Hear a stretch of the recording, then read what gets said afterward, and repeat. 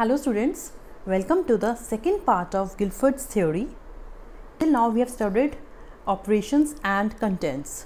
In this video we will study products. What are products according to Guilford's theory? Products are the result of operating on the contents. What is it? This is a thought that this is the end product. We are applying operations on contents so that we can get the product, we can get the end result, consequence, result, that is product. They are the bits of knowledge we acquire after processing the environmental stimuli. They refer to the form of thought produced by individual. Thought, result, end result. This is product. And we come up with units, class, relation, system, transformation, implication. Now what is unit? Unit is it's isolated bits of information. Any letter, any word, any alphabet like A, any word that is man, and any sentence, but they are isolated, unrelated to each other. This is what we mean by unit. It's unit of information. Any word, any letter, any sentence that is unrelated, that is isolated bits of information is unit. Next is class. What is a class? It is production of a concept. Units of information, when you think about these units, then they form a concept. Some items that are related to each other, they become a concept.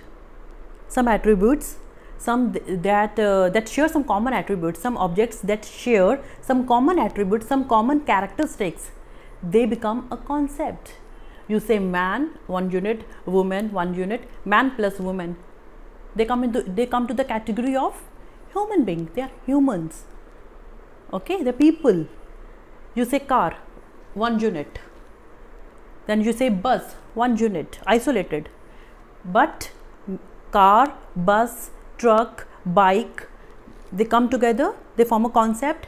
Then it is called a class, because they share some common attributes. That they share some common attributes. So we say that they come under the concept of transport, that they are the modes of transport. They become a class now. So this is class. Okay, production of a concept. Here they are unrelated units. They become class when they share some common attributes. They come under the category of a concept. They are called class. Then is relation.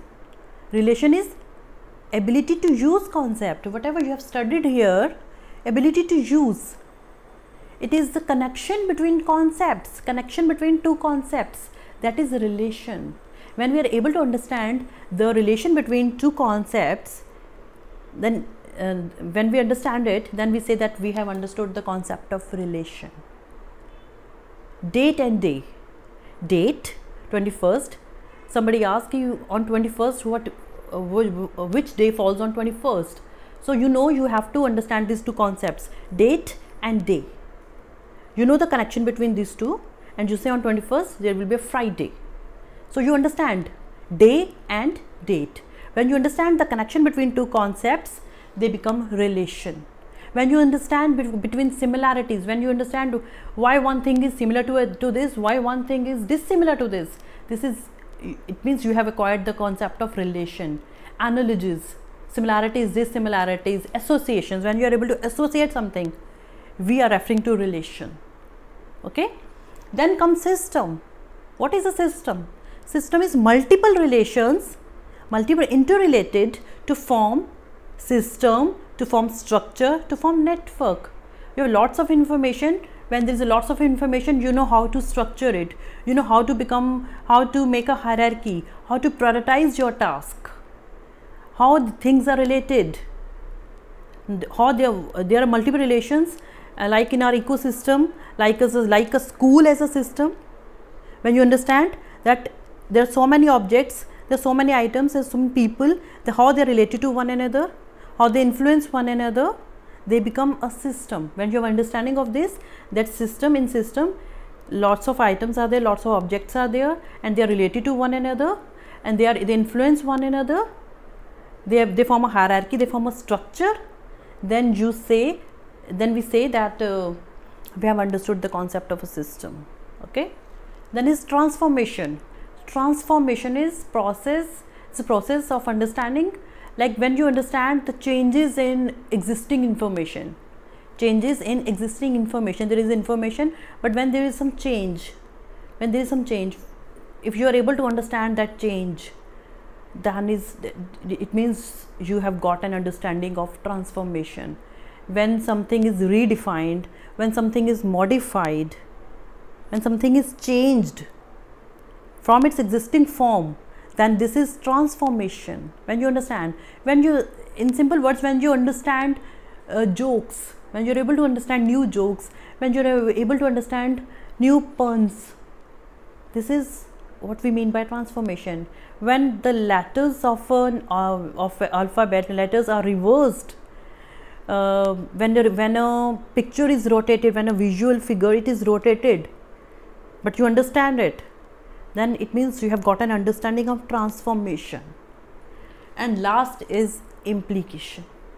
Implication is you are able to understand beyond the data presented.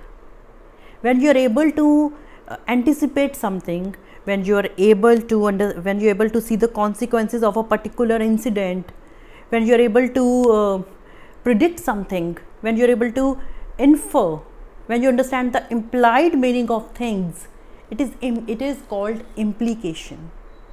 It is called implication. On the basis of some traits, on the basis of some observation, you say that this person will behave like this, this person will be like this. You are anticipating something, you are predicting something. This is what we mean by implication. So this was Guilford's theory of intelligence. He differs from Spearman and Thurston. He gave us 180 abilities. He gave us a structure of intellect.